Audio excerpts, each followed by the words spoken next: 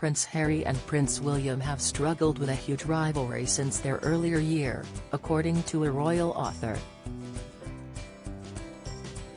And the Prince of Wales and the Duke of Sussex have seen their relationship come under renewed strain since Harry announced he and Meghan Markle would no longer work on behalf of the royal family. Author Ingrid Seward suggested extensive coverage of the brothers since childhood contributed to creating a picture of the pair sharing a very strong bond when instead they struggled to be close.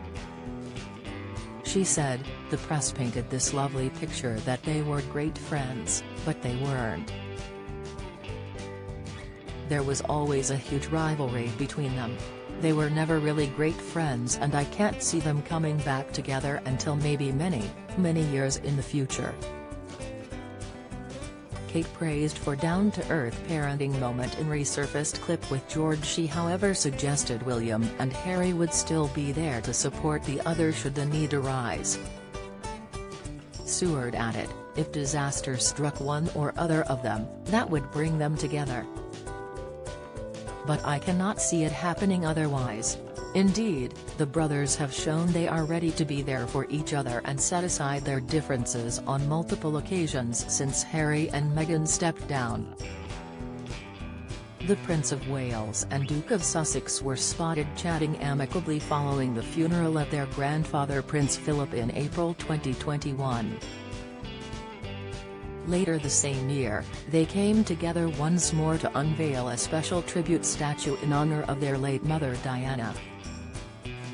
And last September, the Waleses and the Sussexes stepped out together to thank mourners for laying flower tributes to mark the late Queen's death at Windsor Castle. But Woman magazine executive editor Hannah Fernando told True Royalties the Royal Beat dismissed talks of a potential reconciliation. She noted the divide between the two brothers had grown significantly since Harry stepped down and made a series of allegations criticizing the royal family. Fernando said, "I think that ship has well and truly sailed. There's too much water under the bridge, there are too many people involved. The trust has gone, and that's very difficult to gain again."